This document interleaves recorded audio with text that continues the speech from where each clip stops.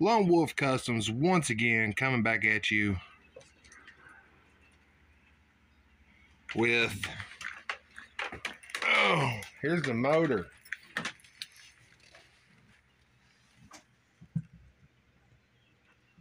Yep, 420 Predator, electric start. Of course, no battery hooked up. Supposedly the starter's bad. Don't know yet. Keys in the on position. Fuel on. And let's see. Put it in the start position. I don't know if I can do this holding the camera or not. Let's find out.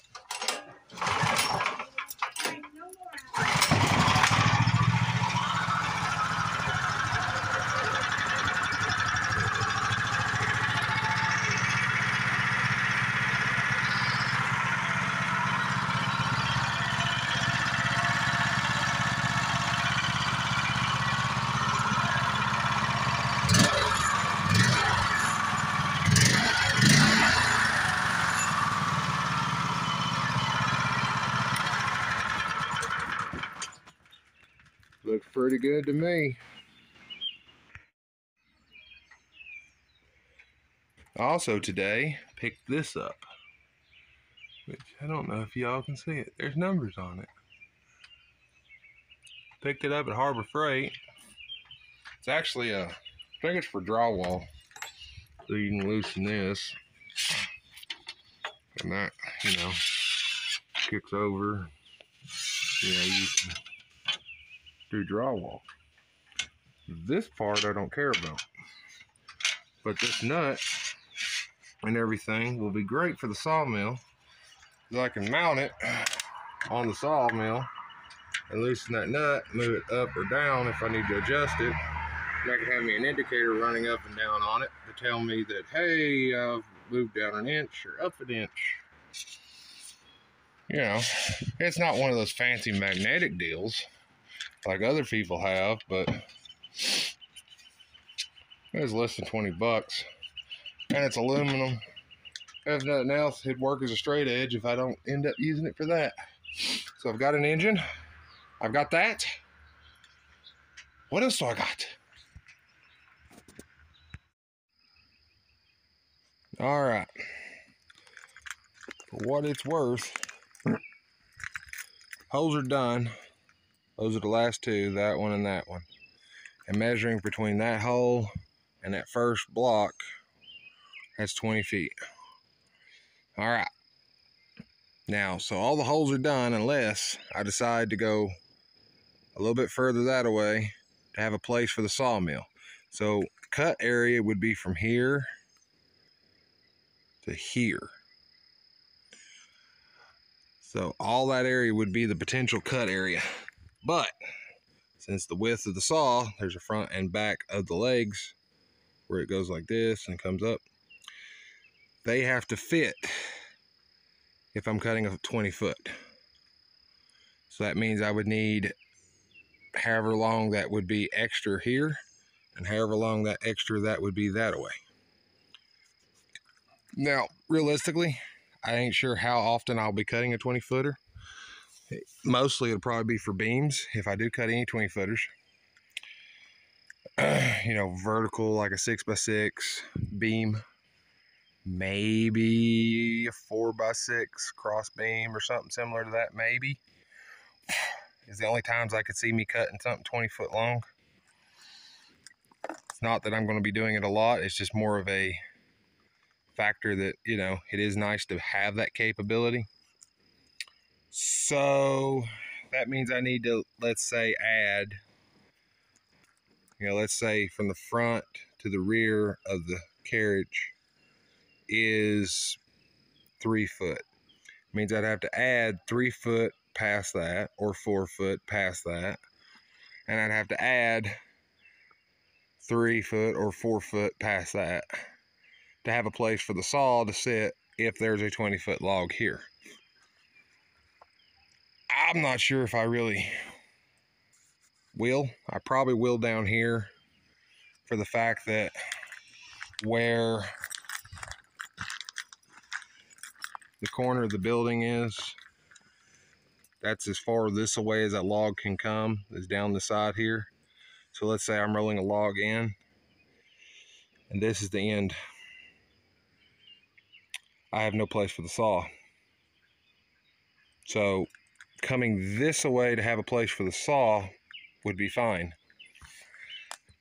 And since you're talking literally 4 more holes and a little bit more concrete, the more issue is the fact that I'd have to buy probably an entire another stick to get the, let's say, 8 inches or 8 feet. I mean, if we're talking, well, if you're talking 4, there's 4, 4. So that's 8 plus 4, 4. So that's 16. So 16 foot of a 20-foot stick. So I'd have to get a 20-foot stick to do that, which I cannot remember what a 20-foot stick cost, even though I just bought it. Actually, I think I could fit another 4 foot here. I definitely could fit 4 foot over there.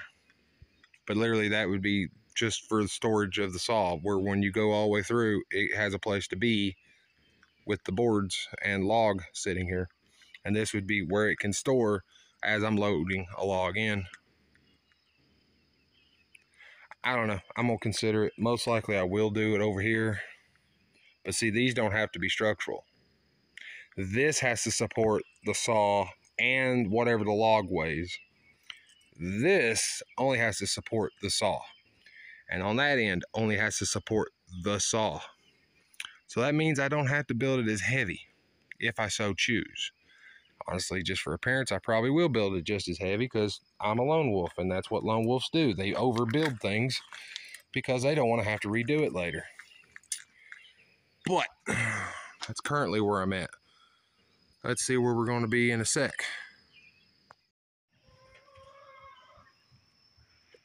All right.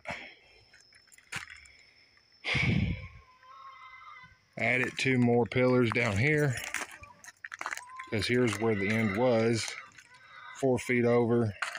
Added 2 more, which I had to get creative to make it tall enough, where my saw will sit. And done that one, that one, that one. And yes, they're getting closer to the ground the further over that way I go, so it uses less concrete. And I got those. Ran out of concrete, so I couldn't pour any in this one. But I got that one, and then I got 2 more holes to dig for the extension on this side. Because when you're standing here, approximately here should be the 4 foot from those. All the way down there is the end of the sawmill.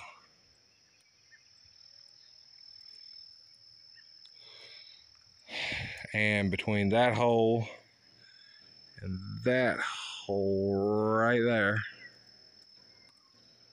or that one, that post, and that hole is 20 foot. 4 foot over here, 4 foot over there. So that'd be 28 feet total. And that gives me the ability to cut a 20-foot log through the middle here and have a place for the saw at the end, and a place for the saw at the end. Which I probably already have said that.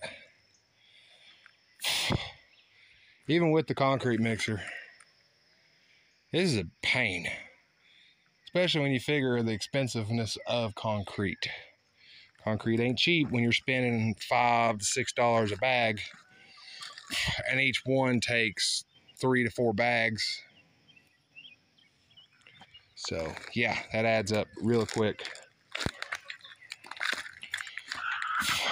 But that's what we're into. That's what we're doing. That looks crooked on the camera, but it's not. It's actually straight. But anyways, I don't know. Weird things that cameras do, I guess. But yeah, that's currently where we're at. I guess this will be the end of this video because there ain't really much to say at this point.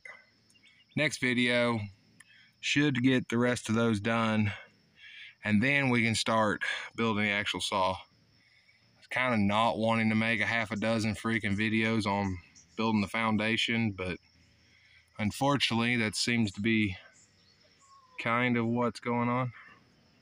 I don't know. One intro and 2 videos involving all this shit, I guess. I think that's what I'm at. I don't know. Tune in next time, same lone wolf place, same lone wolf time, for more lone wolfness. All right, bye.